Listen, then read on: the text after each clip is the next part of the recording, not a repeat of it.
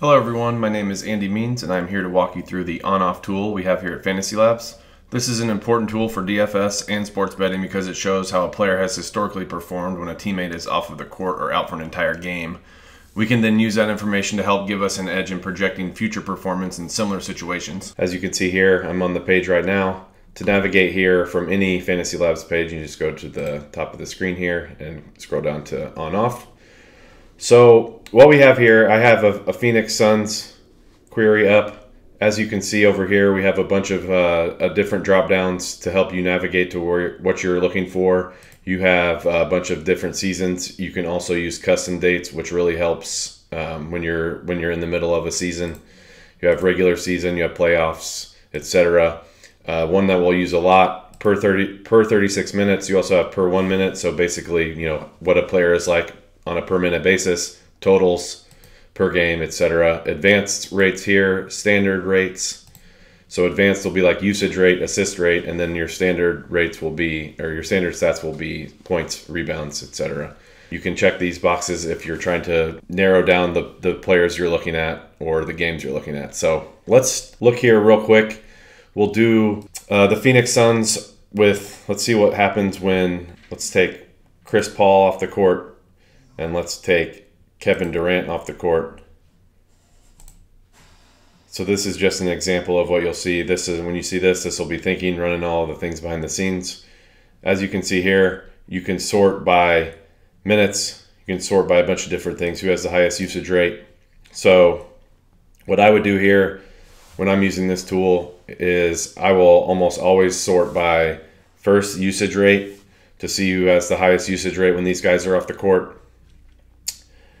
Then I will look and go to per minute because I want to see who has the highest per minute when these guys are off the court. As this is thinking right here, you can see over here we'll be sorting. I want to sort over here. So you see Devin Booker has the highest DraftKings per minute production when Chris Paul and Kevin Durant are off the court. And then you'll also be able to look at differential. So if I go down here and I sort here, you'll see this is obviously pre-trade because Cam Johnson isn't on the team anymore, which you can filter out right here. Or you can also, what I do sometimes is I just use the custom date and go back to when the actual trade actually happened. But you can see here that Booker's per minute rate goes up by 0.1 fantasy points per minute. Ayton's goes up a little bit as well, similar range. So that's what you want to look to use when trying to figure out who does something better or worse when certain players are off the court. But yeah, there's a bunch of different ways you can use that tool. That's how I generally use it. This is also a good tool to use if you want to bet props, and I'll show you a good way to do that. Let's search for a different team. We'll go down to Portland. So here you can see the Portland information is starting to load. What I'll do is I'll set a custom date and let's use basically the around the trade deadline this past regular season, and this is where I use the standard rates a lot. So like if you use, let's take Damian Lillard off the court. Like if Dame gets ruled out, I want to look and see whose production spikes and in what regard, so I can be looking at props. So like here are all the usage rates we see. You know, Anthony Simons a 33% usage rate when Damian Lillard's off the court. Well, I want to see what he actually gets for points, so I can relate that to the prop markets. So you see here, I want to go to, and I like using per 36 minutes just because that's a very popular NBA stat when you're looking at actual counting stats. Because generally speaking, the best players play around 36 minutes. So you can see here by sorting by points, Anthony Simons averages 29.8 points per 36 minutes in this sample of 92 minutes when Damian Lillard is not on the court. So let's say Damian Lillard gets ruled out, sportsbooks release their prop lines, and Anthony Simons' points prop is like 23.5. Well, I'm going to want to hit the over on that because I see in this sample that he's averaged almost 30 points per 36 minutes when Dame is off the court. So that's a couple of different ways I use this tool. A lot of it is very, very self-explanatory with these drop downs over here. You can get this data to spit out pretty much exactly whatever data set you want. And then there's all sorts of different ways to filter through these things, whether it be what actually happened with the stats or how it differs from what it would be with that player on the court. So a bunch of different ways you can navigate through all this stuff. And then the last thing I want to point out here is the game flow tracker, which I personally use a lot when looking at rotations. I want to see who comes in for who.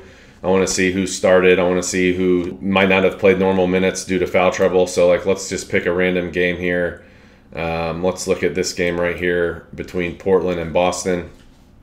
So you click that game.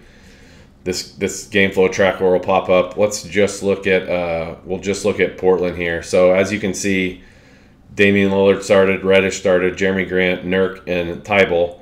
You can see that those guys are starting just by the way these bars set up. And then at this point of the game, Dame went out, Watford came in, Reddish came in, Jeremy Grant went out, and that's kind of how you can see who's subbing in for who. And then another thing to look at here is the personal fouls, which is really, really one of the things I use a lot, because I want to see, like a lot of the times you'll see, let's say Damian Lillard, if his bar ended like right here, where this 14 is, well, maybe that's where he picked up, a third foul, and the coach sat him. You can see these things just by clicking that bar, and you can see every stat that was accrued while that rotation happened. So that's one thing I use this for.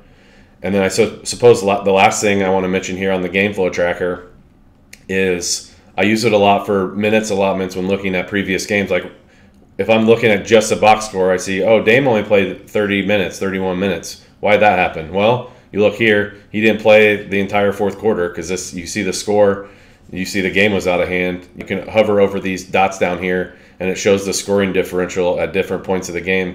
So you see here, right about when maybe Dame would have came in for his fourth quarter rotation, it probably would have been, at the 8-minute mark, but at the 5 or 6 minute mark here, they were down by 21, so the coach just said, I'm not bringing Dame back in.